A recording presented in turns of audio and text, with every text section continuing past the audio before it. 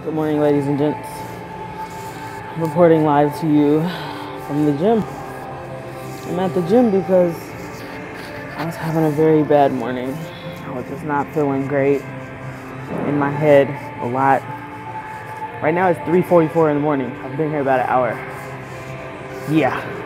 Can I tell you that I first went and had some donuts and coffee at a 24-hour spot? Can I tell you before that I was gonna go for a walk? And after I decided to get in my car, I saw 2 wolves. Yes, 2 wolves. Let me show you what I'm doing. Get them thighs, get them thighs. Okay, anyway, yeah. But I just wanted to make this video because as I begin my process of just really trying to change my stinking thinking, and I know God also wants me to speak out on things in life and life in general, and I'm just trying to do that. And I just realized that, you know, it may not be like over a pulpit that he wants me to do. It may just be YouTube. It may just be Instagram. It may just be, please don't say Twitter. Ain't nobody got time for that.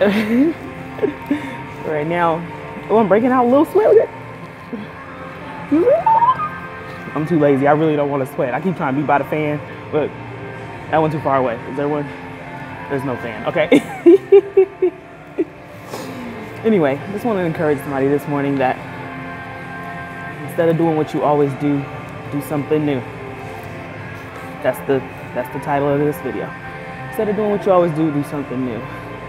You want results? Change your stinking thinking. I always tell my friends, you got to change the tape. You know, switch the conversation. You know, shift your focus. That's my favorite thing to say. Shift your focus. If that thing is something that you can't fix or refuse to fix, just shift your focus to something that you can and that you will. God love you. God love me. Bye.